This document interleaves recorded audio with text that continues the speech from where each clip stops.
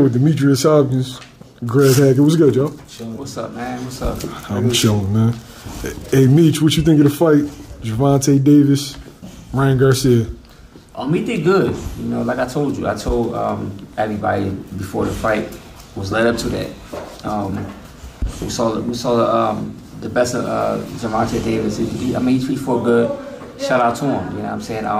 Like I said, it's one of them shots. You know. Them little teeny shots, man, you know, that you can't never see, and they be the shots that will cost you in the fight. And you know, like I said, everybody was saying he could have got up and all that. Nah, he threw his right hand at the same time he threw the body shot, you know, and it was on the money. The same shot my uncle hit Delaware with, you know, to the body.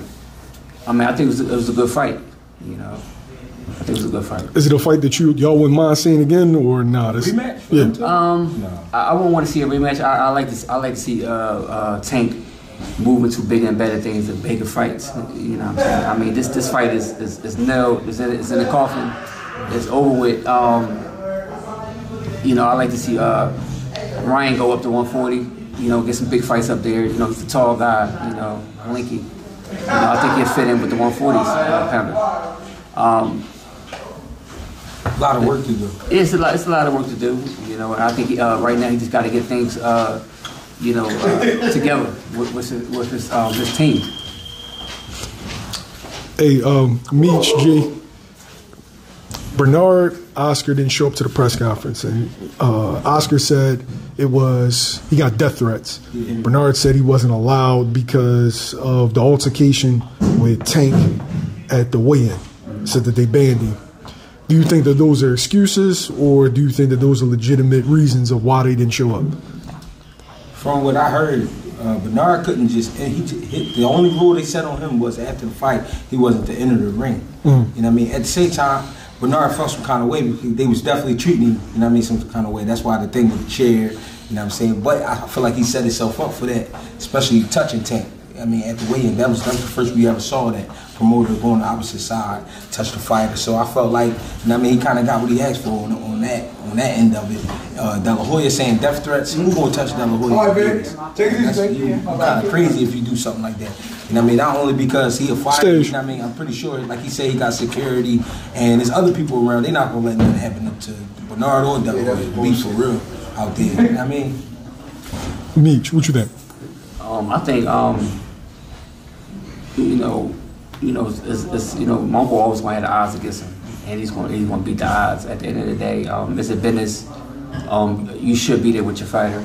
You know, I think it was unprofessional to be there not with your fighter. You know, I can't. I don't know what was said. You know, Oscar said was threats was thrown at him and stuff like that. But I think it was unprofessional. So not to be there with the fighter, you know, it's just very unprofessional. I think he was burnt out though with the experience. Yeah, I mean, with the whole promotion, trying to build the fight up, trying to, you know. So it's too much. It's a lot. There's a lot going on. Yeah. You know, it's like Bernard was banned from being in the ring and all this, but they say he had something on his hands, touching Tank at the weigh-ins. You know, it was just too much. You know. Sometimes you can get overwhelmed from a lot, you know, to the build-up of the fight. Is it a bad look for current fighters and for fighters that could possibly sign with them that, you know, Ryan took a loss and then perception is reality, that it's perceived that you weren't there because he lost, not because of extenuating circumstances? Yeah, it's like, I mean, if you just put yourself in that chair, how would you feel? You know what I'm saying? How would you feel if you just fought a tough fight, got stopped, you know what I mean, and the guys who was with you the whole way, you turn around, they're not there. You know what I mean? It's just that type of thing. You know what I mean? People still gonna fuck with him because it's still De La Hoya, it's still Bernard, it's still Golden Boy. They still one of the biggest promotions in the world. But it's like, it's something to think about for the young guys. I feel like they'll be like, damn, like, what if it was me? You know what I'm saying? What if it was me? So. And they had Gomez there to represent, but I don't know the relationship with Gomez. I don't know the relationship. Yeah, Eric. I know Eric Gomez. Eric Gomez. You know, he's like the president of Golden Boy Promotion. He's like, you know, one of the top guys up there. You know, Eric Gomez is a good guy. He did what he had to do. You know, but I still should say Bernard and Delaware should have been there with him. You don't know what type of emotionals. You don't know what he going through, what was running in his head. You don't know what's going on. You know what I'm saying? So it's not my call to say. You know,